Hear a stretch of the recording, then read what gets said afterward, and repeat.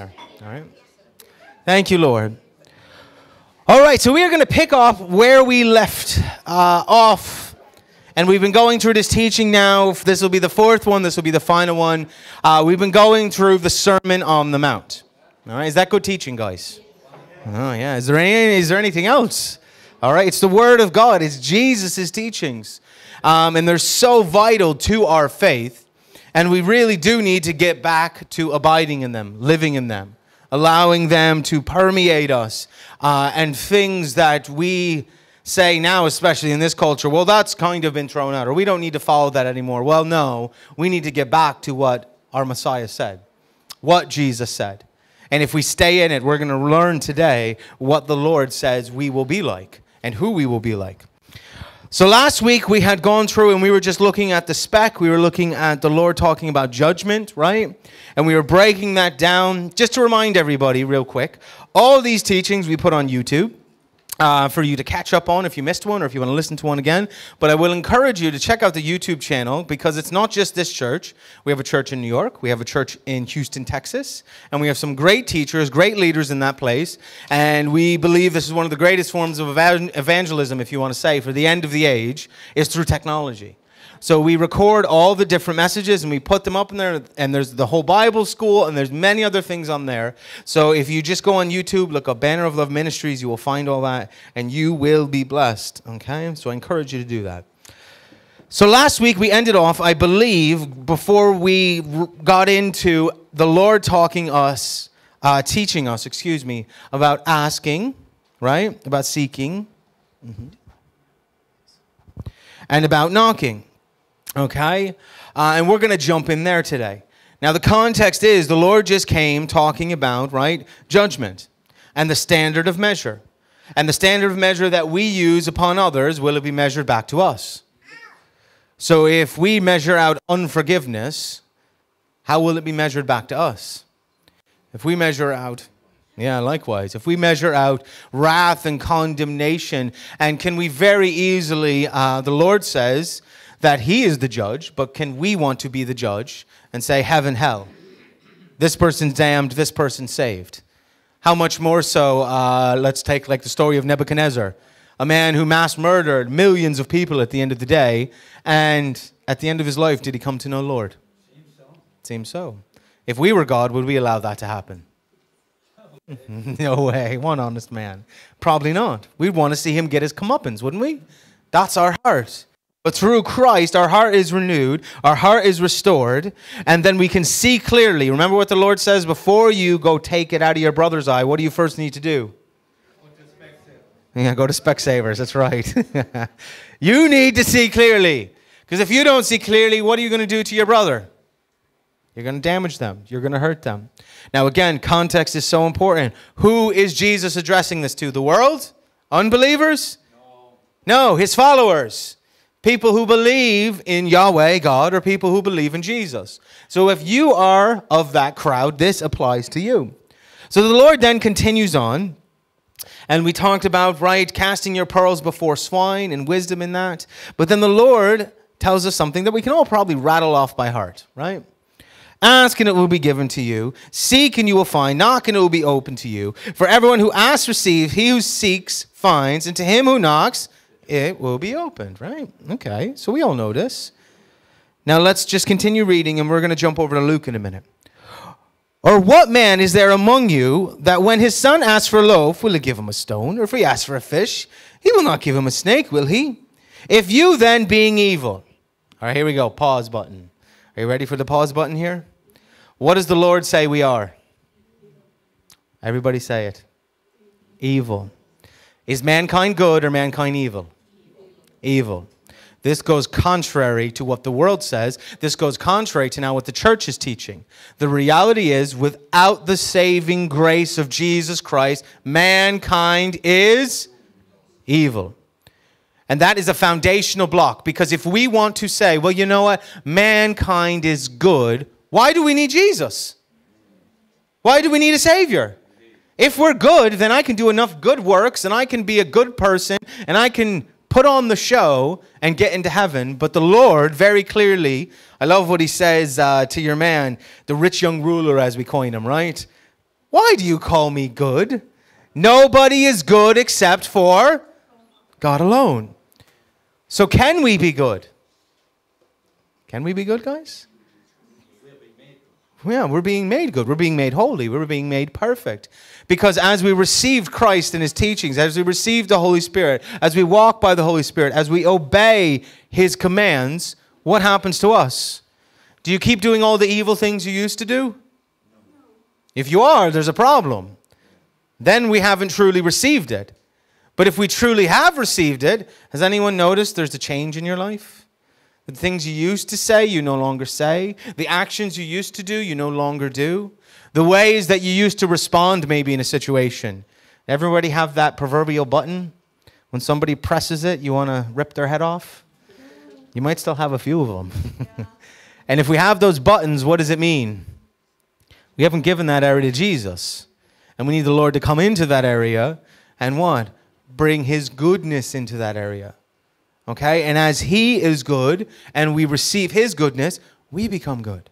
All right? It's not based upon our own effort.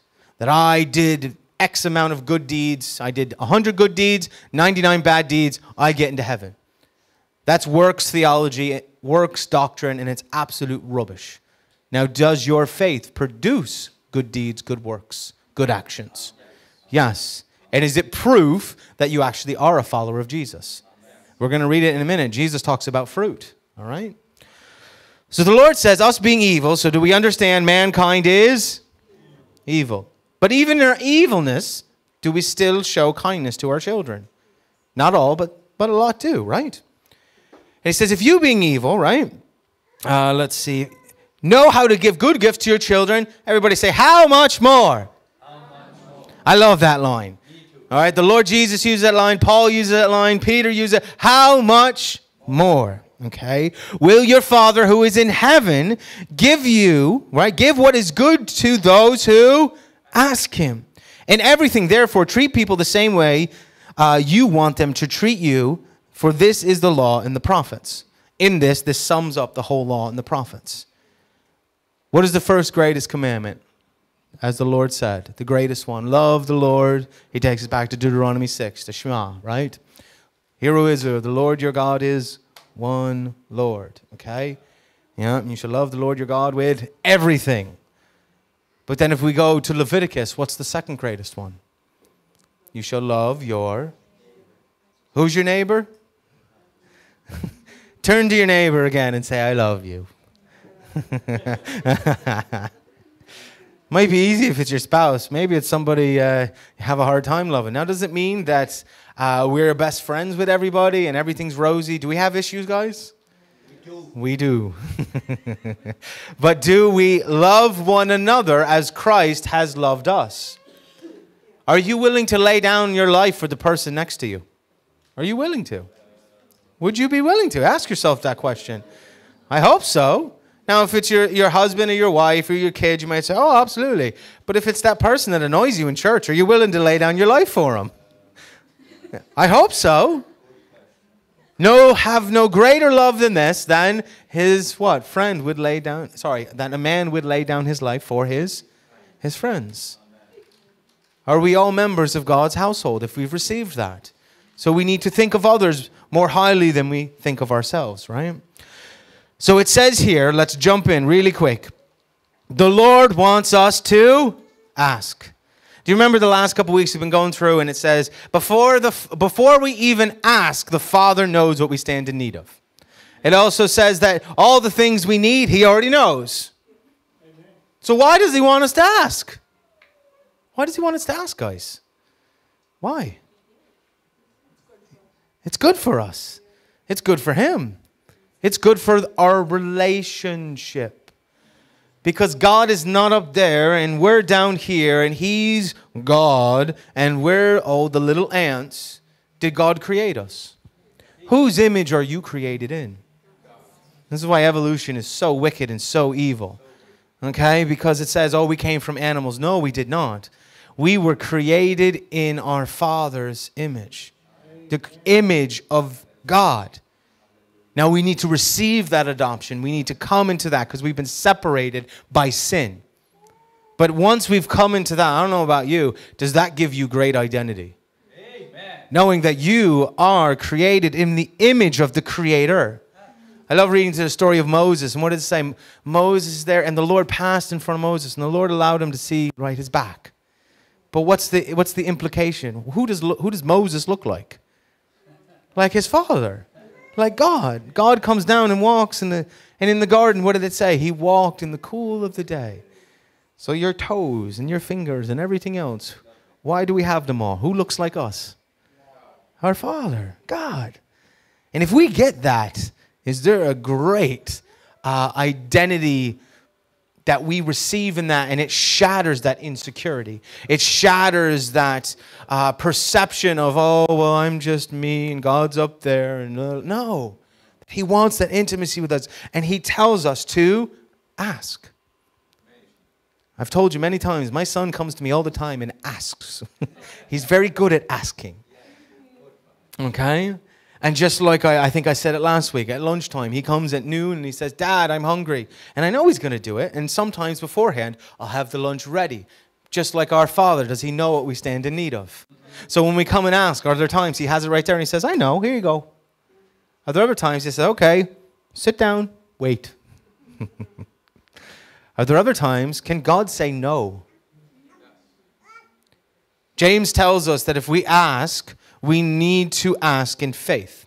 And if we ask with doubt, we are like a man who's tossed back and forth. And then he goes on to say that we can even ask, but if our motives are not correct, we will not receive it. Can we ask with wrong intent? Can you have selfish ambition when you ask God for something? Could you say, you know what? Well, I want to be the pastor of the church, so let me get that gifting, God. But you have a brokenness in your heart and you just want attention. Is there a problem there? Could you be called to be a pastor? Absolutely. But could there be a major brokenness there, and could it really hurt you and hurt other people as well? So the Lord says, nope, that's not going to happen. And He withholds until we are healed and restored in all these things. So the Lord wants us to ask. And just like He says, really quick, that last line, in everything, therefore, treat people the same way you want them to treat you. This is the summing of, right, the law and the prophets. So would you spit on somebody? Would you punch somebody? Would you curse somebody out? I hope not. Okay? Because that's not supposed to be in us as believers. So the way we treat others is the way that it's supposed to happen. The way we treat ourselves and then others, this respect, mutual respect for one another. Remember, this whole teaching stems from that, what Rachel started with. We've been talking about Christian etiquette and conduct. How we are supposed to act in the household of God. All right, so who here gets angry? Who here has sinned in their anger? Who here has sinned by their mouth in their anger? We're going more detailed. The things that came out of your mouth in your anger, what if somebody said them to you? How would you feel? We've got to flip it, don't we? Because we're very good at sowing them and throwing them at other people. But then when somebody says them against us, we go, oh, don't, that's so. But you did the exact same thing. Do we have an issue? It's called hypocrisy. And the things that we sow, very clearly the scriptures say, will we reap them? Did the Lord just talk about judgment? And the way that we judge others, the Lord will then, by that standard, measure it back to us. So how should we treat our fellow neighbor? With mercy, with love, with compassion, caring for them, helping them, being there for them, okay? And how much more so in our families, with our children, and how much more so, as the scriptures say, in the household of God. That if we don't conduct ourselves here, guys, if we're all biting each other and devouring each other and we're saying we're Christians, what kind of witness is that to the world? It's a miserable one, I'll be honest with you. And I'll tell you right now, who's ever been called out by the world? I thought you were a Christian. Anyone ever had that said to you? And maybe they're just being a jerk. And that's, you have to leave them with the Lord. But maybe we sinned. We said the wrong thing. We acted the wrong way. Maybe we got drunk. Maybe we let out some words out of our mouth that should not be on a believer's tongue. Maybe we even went against the commands of the Lord and they know, oh, wait a minute, that's one of the 10 commandments, and they point it out to you. Are you humble enough to say, well, yeah, you know what, I did sin. Forgive me for that. You know what that would do to an unbeliever? That'd shock them. They're not used to that. And then prove, as the scriptures say, through our character, through our actions, that we are truly sons of God. So in Luke 11:5, we get the same account, but we get a different, just a little bit different telling, and we have a parable added into this one. And it says, suppose one of you has a friend and goes to him at midnight and says, friend, lend me 3 loaves. For a friend of mine has come to me from a journey, and I have nothing to set before him. And from inside he answers and says, do not bother me. The door has already been shut. My children are in bed. I cannot get up and give you anything. Oh, come on, especially if you got the kids to sleep. Go away. You're going to wake them up, right? But your man, what does he keep doing? I need the bread. These visitors have come from Africa. They're all the way here, and I need to feed them, whatever it may be, right? And it says, yet because of this man's persistence, right? He will get up and give him as much as he needs. So I say to you, ask, and it will be given to you. Seek. So the same thing. Now, the very important thing here, I didn't go into all the Greek. I could have got it all. But in the original translation, and most of our Bibles don't translate it this way, and it's actually a poor translation at the end of the day. Do you know what it actually says? What I have in yellow. It says, keep asking. Keep seeking. Keep knocking. That is the way it is actually translated in the original text. Does that change it a little bit? Because what was the parable the Lord just gave us? What did your man do? Did he knock once and go, no, won't give it to you. Okay, bye. And did he go away? Or did he know his friend? Did he have a relationship with his friend? And did he know if he kept knocking, if I went to Jim's door and I kept knocking on it and maybe he's asleep, he's like, go away, I'll talk to you tomorrow. But if I kept knocking, Jim, would you eventually open the door? He might come to the door with the gun.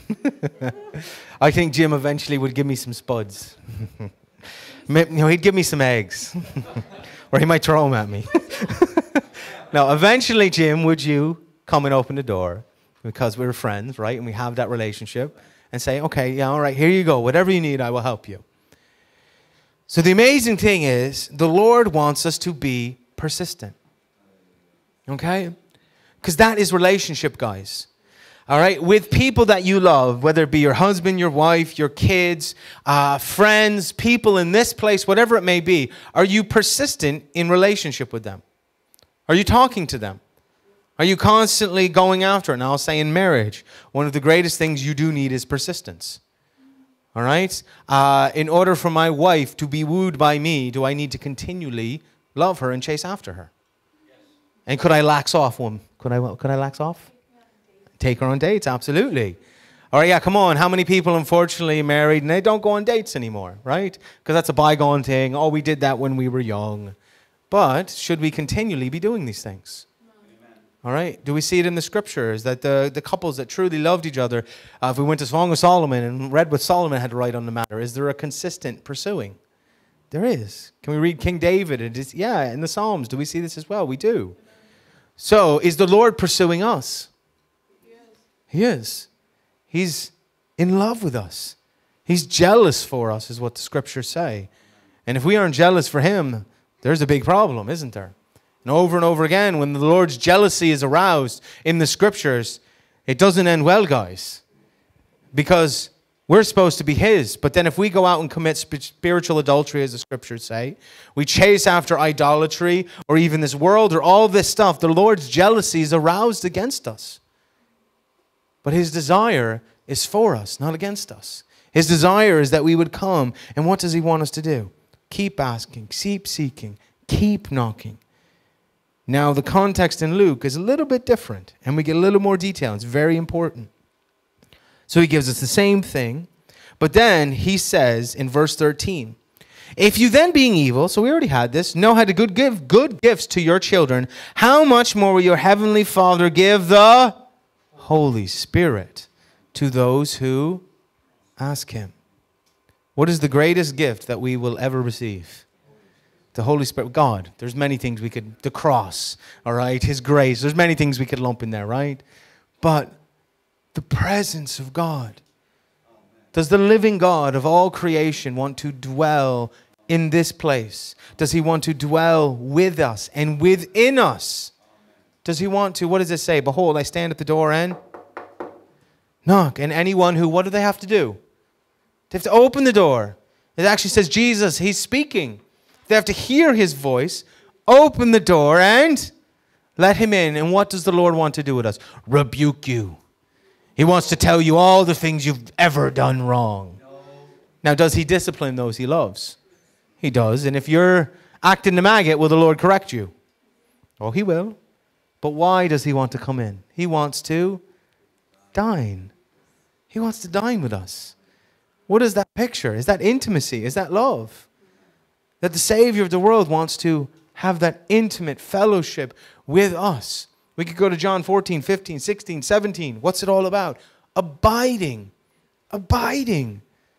Remain in me. Abide in me.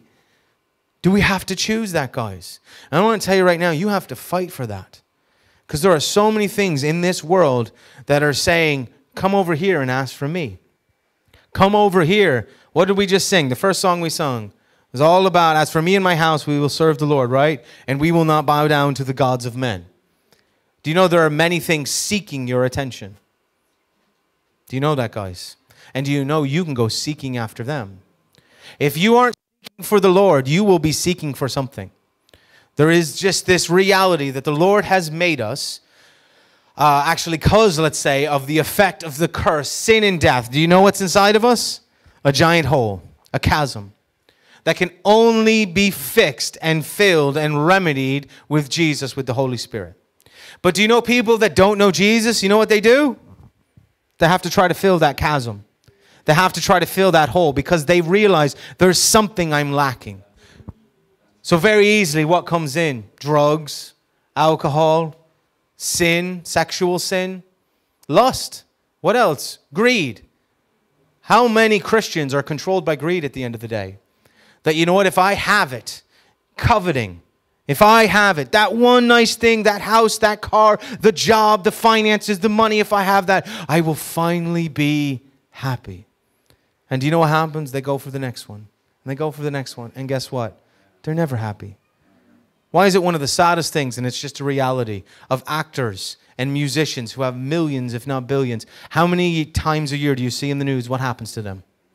Suicide, drug overdose, whatever it may be. They've got it all by our standards, by the world standards, and they are the most miserable people you could ever meet.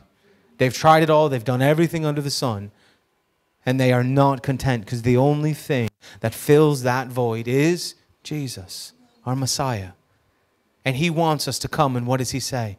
Keep asking, keep seeking, keep knocking.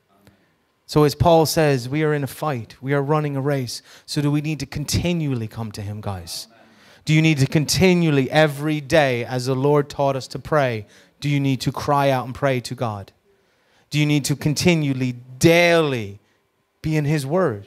Do you need to continually, daily worship the King of Kings and Lord of Lords? You do. Because he is worthy. And as you do that, I guarantee you, your life will be flipped upside down, but it will change, and you will have fulfillment. You will overcome this world because Jesus, did he overcome this world? Come on, guys. Did Jesus overcome this world? Did Pilate win? Did the Jews win? Did they keep him in the grave, and did he not come out? Did Satan conquer him? No. He came up out of that grave. He conquered sin and death. And where is Jesus right now? We read it this morning. My Lord said to my Lord, where is he? Sitting at the right hand of the Father until his enemies, right, are conquered. Absolutely a stool for him. So a beautiful thing. So the Lord, he wants us to keep asking, keep seeking, keep knocking. And what is the main thing he wants us to ask him for? His Spirit.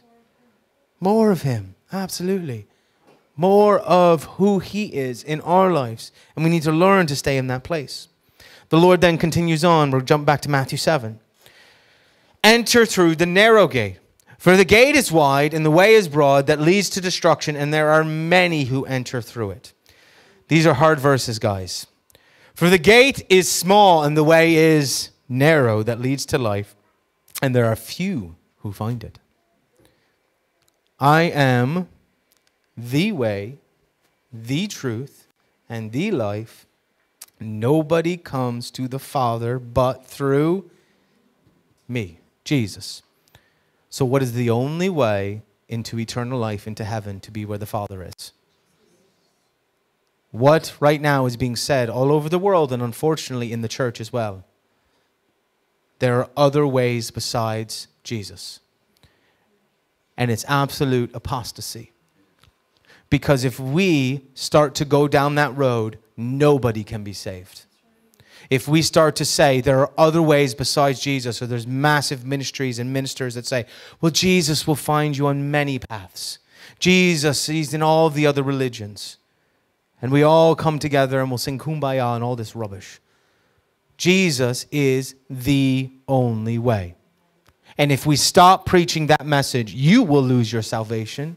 But anybody you then go to, can they be saved? All right, I'm a pastor. Could it be very easy for me? You know, this church, we could blow out the doors right now if I started to compromise teaching this. Yeah. And I actually started to say, you know what? There are many ways. You can follow Buddha. You can follow Allah. You can follow Shiva. All the different gods. You can be an atheist. And this is what all the major world religions are saying right now. The major movements in Catholic and Protestant church are doing the exact same thing. And it's absolutely heartbreaking, because if we go down that road, first of all, I will have to give an account to the Lord. And then will I mislead the flock? Absolutely. And the flock will go out, and what will they say? Come on. And then this place will blow out the doors. But there won't be, barring a miracle from the Lord, would there be anyone saved in this room if you all believe that message? No, because the only way is through, what did Jesus just teach us? Wide and broad is the gate that leads to destruction. At the end of the age, the Lord warned us, what would there be? Apostasy, heresy, evil doctrines of demons. And he said they'd be tickling the ears. Because does it sound nice? All right, everybody put up your hand. Well, I'm setting you up. All of us have unsaved family and friends. All of us do. It's a fact. And we have to confront ourselves with that. And do you know what the easiest thing to do in that place? Everybody eventually is going to be saved. And we take verses, and this is what everyone does nowadays, like in John. 1 John 4 and 5, what do we learn? God is love. And then we get the question, and actually, you know what? There's a major worship leader who just fell away from the faith and renounced his faith. Why? Because he said, well, nobody answers the tough questions. And you know what? How could a God of love send anybody to hell? Well, Jesus answered that question very clearly, didn't he? If you want a hell preacher, you know who the hell preacher was? Jesus. You won't find it many other places in the scripture. It's Jesus who's the one who's warning us about hell. Yeah, the one who's warning us about judgment. And he comes and he says that I've come into the world. For God so loved the world that he gave his only begotten Son, that whoever believes in him shall not perish, but receive eternal life. So it was the greatest gift given to all mankind. Jump 2 verses later on. But the judgment is this: mankind loved the darkness rather than the light. So very clearly, if you read John 3, it's Nicodemus, the whole Nick at night thing, right? And it goes through, and how can a man be born again, blah, blah, blah, all this stuff. And the point is, who is sending themselves to hell? The person. Because the judgment is this: did God come into the world? Many times, guys. He finally sent his Son, and does he continue to send his Spirit and continue to send his true apostles and preachers and teachers and all the different giftings? Absolutely. Has God always revealed himself to mankind?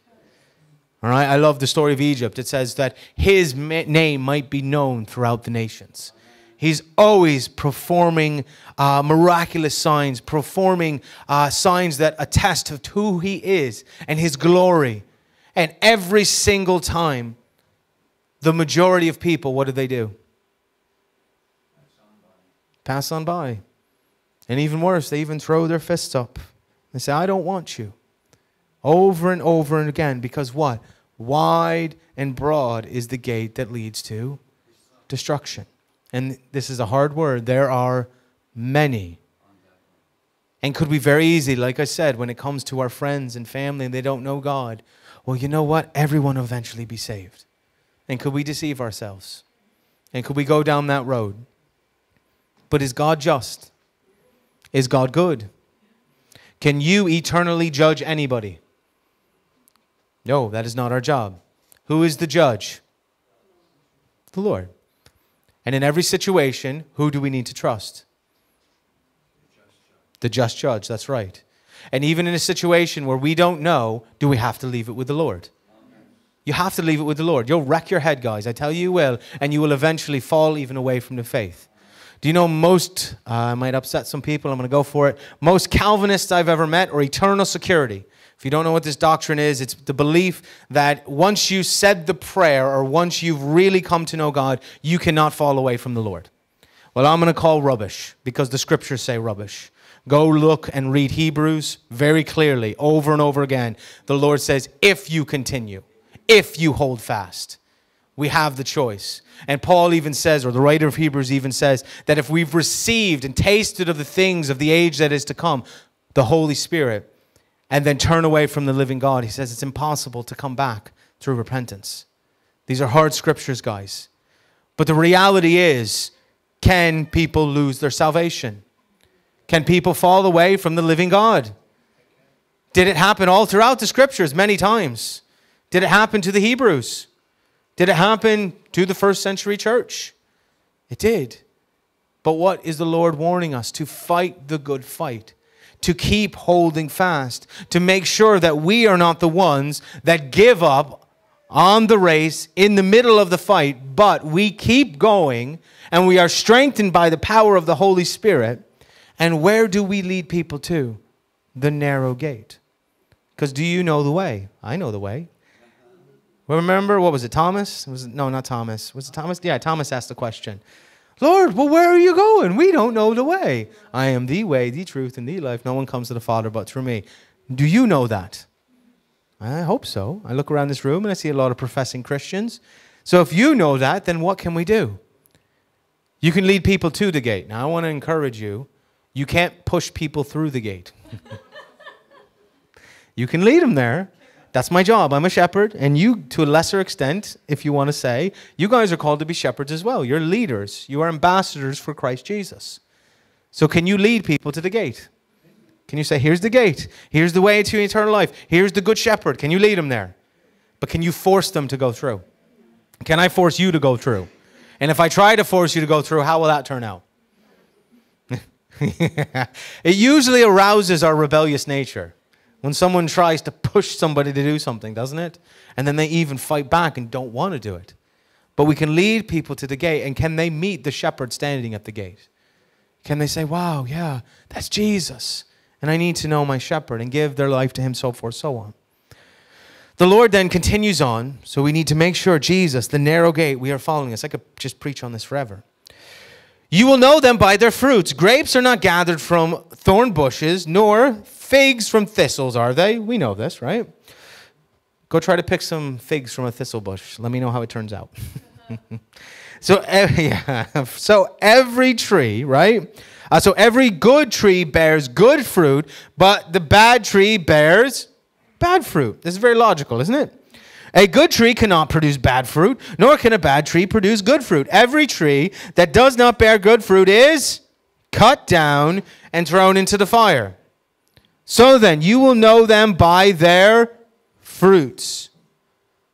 So, there are lots of things out there nowadays, especially in the church, just saying, love God and you'll be grand. Is that step one? Good step. Is there more? Did the Lord create us to then go on and produce fruit? All right. The Lord is very agricultural minded. So do you know when he brings somebody into his vineyard, into his field, into his house, guess what we are supposed to do? Work. You're supposed to work for the kingdom, guys. Did you know that? That's not just my job. That's all of our jobs. Now, I might do it full time, and the Lord has called me this, but do you know you're called to be a hired hand in the service of the Lord? Do you guys know that? Okay. And will you receive wages? You will, guys. The Lord will reward you based on what you've done in this age, very clearly. Now, do we love the Lord on a works-based mentality? No. And don't go out of here, oh, I've got to work and then I'll feel better. Or there's lots of people, you know what, that go out, striving. And we say, you know what, well, I'll go out and I'll feed the poor and I'll do all this stuff. And da-da-da. And is that stuff good? It can be accompanied by the gospel. But does it bring about your eternal salvation? No, only Christ does. But as we come into his kingdom and as we love him, just like my little son comes to me and sees me doing a project, what's he want to do? He wants to help with the project. He wants to And do you know what? Would it be easier? God's God, guys. He can do whatever he wants. And could he just snap his fingers and everything be done? Yeah. Do you believe that? I do, because it's very clear in Scripture. I am the Lord, and I change not. I am the Lord, and who can stand before me? What judge can call me? He goes through over and over again. Go read Job if you want the sovereignty of God. So could he snap his fingers, boom, everything's done? But is he doing that? No, he's got a perfect plan, and who does he include in that plan? The children of God. He wants us to come into that place of relationship with him, that he would then say, my son, here's the task I have for you. My son, here's the thing that when I created you, do you know when God created you, he created you with a specific purpose? Do you guys know that? And we need to then ask the Lord what that purpose is. I loved a couple years ago reading through the story of Samuel and his mother, right? This amazing miracle child. What does she vow to do? Give him to the Lord. We know the story, right? But we always think that was an amazing stretch. You know what actually wasn't? Do you know what he was already given to before he was even born? He was a Levite. So guess what his role, his function was to do when he was born. Work for the household of God. And did his mother know this? So I want to encourage you parents, do you know one of your greatest roles that God has given you is to find the callings and giftings of your children and usher them into those things. Okay? As my kids grow, I see the things that they are inclined to. I'm talking about spiritual gifting. And then what do? I help them in that area. I say, okay, well, I see what God has called you to, and I will encourage you in that area. A very godly thing to do. So then it continues on. And the Lord very clearly says, we will know them by their fruits, right? Every tree that does not bear good fruit is cut down and thrown into the fire. So then you'll know them by their fruits. Now everyone who says to me, Lord, Lord, will enter the kingdom of heaven. But he who does the will of my Father who is in heaven will enter. So whose will are we supposed to be doing? All right, the Father's will.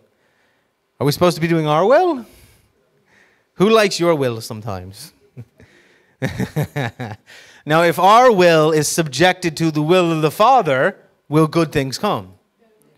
My son, when he is in a good mood and he is subjected in obedience to me as the Father, do good things come? But does he have his own will? Does he have his own will? And yesterday I was telling him, okay, do this with your mom. And what does he say? But Dad, and he wants to say what he has to say. And I said, no, listen. And he keeps trying to say, no, listen. And what is that? That's his will. He didn't want to hold his mother's hand, and he needed to hold his mother's hand because we were at the zoo.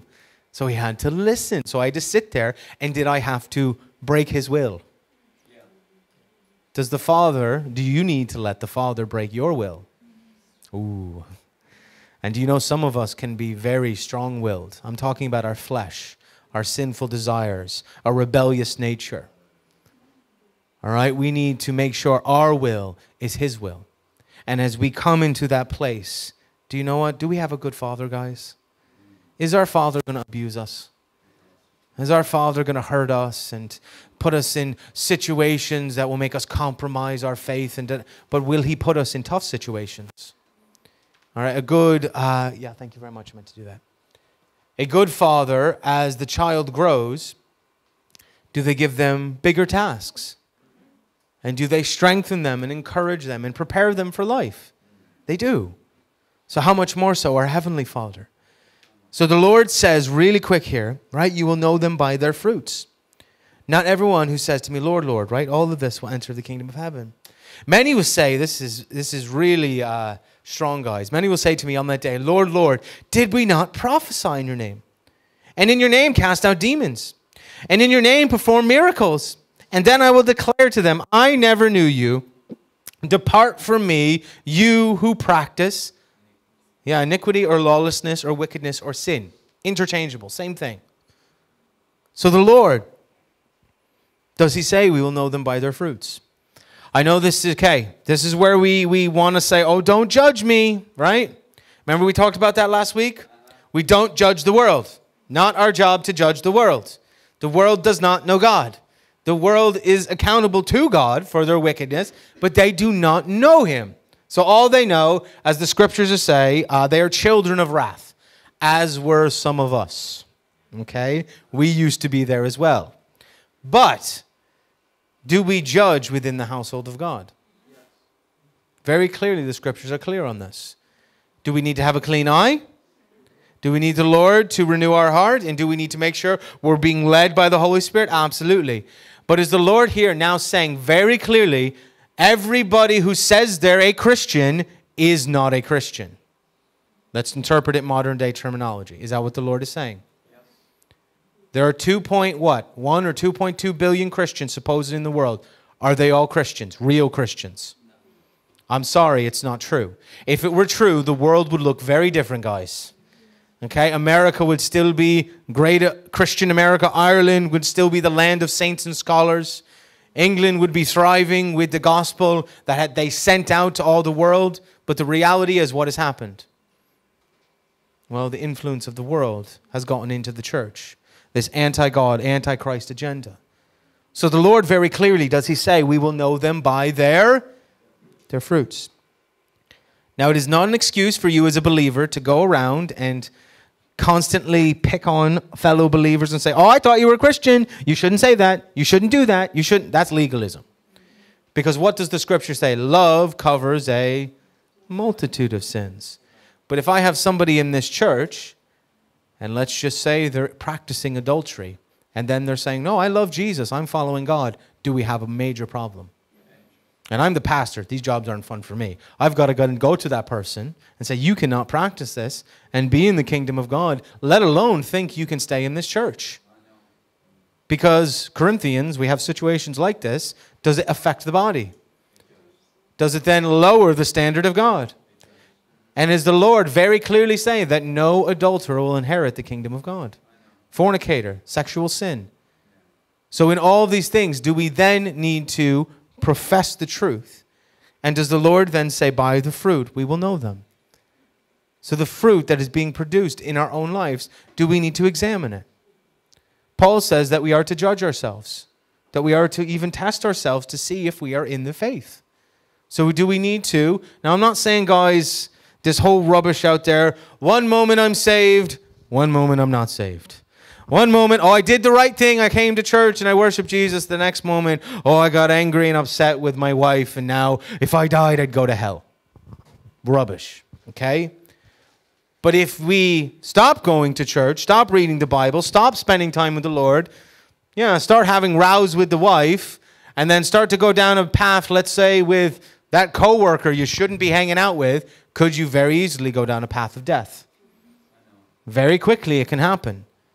So we need to be aware of these things. And then unfortunately, we could go to Proverbs right now when it comes to sexual sin and adultery. Is there fruit that comes from that? And the Lord is very clear on that. Is there fruit that comes from greed? Do you know Paul says that many have pierced themselves and even wandered away from the faith because of greed? All right, so these things come in so quickly. So we need to be aware of it. And the Lord says, what's the point? That word is so important to us all. Those who practice. Practice. Do we all sin? Do we all fall short of the glory of God? Now, there are sins that lead to death. And if we are doing those need to stop. But do we sin? Do we get upset with one another? Do we, if we don't sin with our mouth, as James says, then we're a perfect man. Do we sin with our mouth?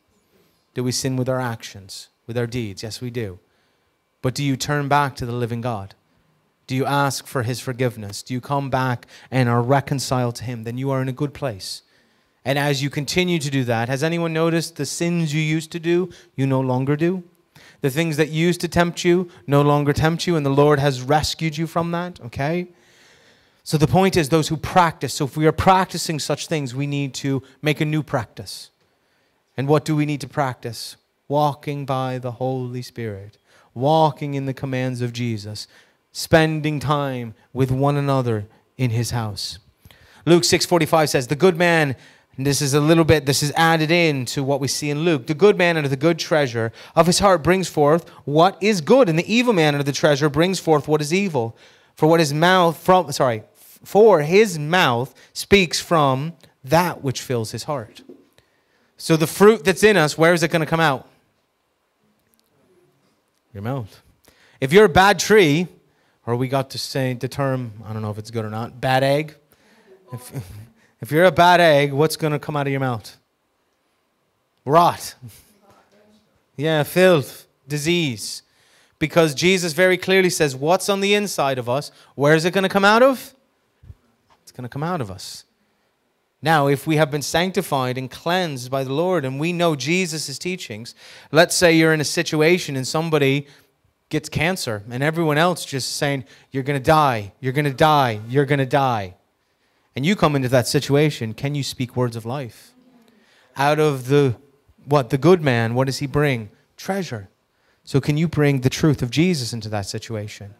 Maybe they don't know the Lord, or maybe they know the Lord, but they are in such turmoil, and you speak a scripture over them. You pray with them and encourage them, and all of a sudden, boom, that good treasure changes their life. All right, so this is what the power of what's inside of us, the fruit that comes is going to come out of us, guys. We need to make sure that we are producing good fruit. Matthew 7:24-28. We're just about done with the Sermon on the Mount. Thank you, Lord. So we've gone through, again, if you didn't hear any of the previous messages, look on YouTube. We went through the whole thing, and Rachel did one before, and she's going to do another one next week. But we went through all the Sermon on the Mount. And Jesus ends it by saying, therefore, everyone who hears these words of mine and acts on them might be compared to a wise man who builds his house on the rock. What's the catch? Can you just hear him? Do you know that all the world, has heard some words of Jesus? Do you know the world is accountable to God's law? Do you know that even our conscience testifies against us? Because when somebody who says, oh no, I've never known Jesus, yet they know thou shalt not murder, has it been seared on their conscience because they learned it from God's law somewhere? And is it actually a testimony against them? It is. So the problem with most of us in the world, just like here, this little boy playing a video game, right? And the dad's talking, why don't you go? And out the other ear, what comes out? Blah, blah, blah. What's the phrase? In one ear and out the other. We read through the Sermon on the Mount, and many of you, I look, have been in church a long time, and that's a good thing. You've known the Lord for a while. But do you just ramble it off? Can we ramble off? Yeah, Our Father. Can we ramble off, oh yeah, God cares for the birds, God cares for the grass. I know that. But all my financial trouble. Can we do that very quickly? Yeah. So the question is, are we hearing it? And what does Jesus say? Acts on them. Do you know faith? Faith is not just believing God exists. Do you know what that is? Common sense. Creation testifies there is a creator. Do you know what true faith is? Trusting God. True faith is saying, I heard your teachings, I heard what you said, and I choose to obey. I choose to take it, not just let it go in one ear, out the other, but allow it to go in my ear. And if it goes into your ear, where is it supposed to get into? Into your brain. And as your mind is renewed, where does it travel down to? The heart, and it becomes that foundation. And then out of that place, out of the heart, what comes? Good treasures. He who hears these words and acts on them, the wise man, right, who builds his house on the rock. Who's the rock? Jesus. All right, good job, church. And the rain fell, and the floods came, and the wind blew, and it slammed against the house. And yet it did not fall, For it had been founded on the rock. All right. So there's another myth I'm going to shatter right now. Everyone thinks when we come to know Jesus, woohoo, everything's going to be grand, great, and wonderful. Do you know what Jesus actually said? When you come to know me, there's storms coming. He said there's going to be hard times. I love the story of when they get into the boat and what happens. The storm comes. The storm didn't have to come, but the Lord allowed the storm to come so that his power might be made known to his disciples. So does the Lord bring storms? Read Job. The Lord brings storms. All right? Does the Lord even bring what we would consider chaos or calamity? Go read Isaiah 45 and see what the Lord has to say to Cyrus. Okay? This is the Lord, and he does all these things. But if we are built on the rock, when the storm comes, will we fall? No, we won't. Does it mean it's going to be easy? Nope. Could we have people curse and say all types of vile stuff against us? And remember what we read in Matthew 5? Jesus said we are blessed, right? But then we have the foolish man. Everyone who hears these words of mine and does not act on them is like the foolish man who built his house on the sand. The rain fell, the flood came, the winds blew and slammed against the house, and it fell. And now this is a hard line, and great was its fall. Because they heard the words, but what? They did not put them into action, put them into practice. So they just were words. But we know, as we receive those words, are they words of life? All right, Jesus says that if we take them and we receive them and we walk by his commandments, we will be blessed. We will be loved by our Father. Read John 14 and 15. It even says that the Father will disclose himself to us. This is an amazing thing, guys. When Jesus finished these words, the crowds were amazed at his teaching, and he was teaching them as one having authority, not as their scribes. So really quick, in Luke, we have the same thing. But Jesus, Jesus gives a strong rebuke when we get the account in Luke. Because in Luke 6:46, he says, "Why do you call me Lord, Lord, and do not do what I say?" Oof. Yeah. Why do you call me Master, Master? Absolutely. And do not obey me. Because what's the implication? He's not their master. They can go through the motions. And unfortunately, there are many people in the worldwide church that cry out, "Jesus, Jesus." But then as soon as they walk out of the doors of the church, do they do what he says? Do we do what he says? You need to ask yourself that question. And it is a very hard rebuke from the Lord that if we do not do what he says, are we truly his disciples? Are we what we've deemed this term Christian? If we are constantly doing the opposite of what the Lord says, do we have a major problem? We do. Because then what are we being led by? Are we being led by the Holy Spirit? No. You're being led by your flesh. You're being led by your will, your desires. But if we truly love God, who will be leading? Take my yoke and my burdens. Who's driving the cart? Jesus. Who's put the yoke on us? Who's broken our flesh, our will? Jesus. Now, can we have tantrums? Can you kick? Can you give out and scream? But when the Lord then comes in his love and rebukes you, how do you respond? All right, one of the most testing things for all of us is, can you take correction?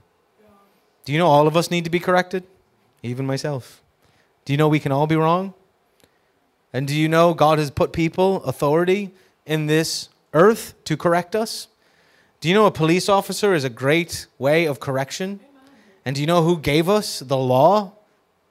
Civil law? God. So when the police officer pulls you over on the M50 because you were doing 140, and they say, okay, license, and you show it to them, and then they come back, give you a ticket, what does your flesh say? I wasn't going 140, I was only going 130. This guy, you're all laughing. Yeah, do you say, thank you, officer? Thank you for upholding the law and giving me a ticket and giving me a point. Do you do that? We got a couple honest people. because it goes against our flesh.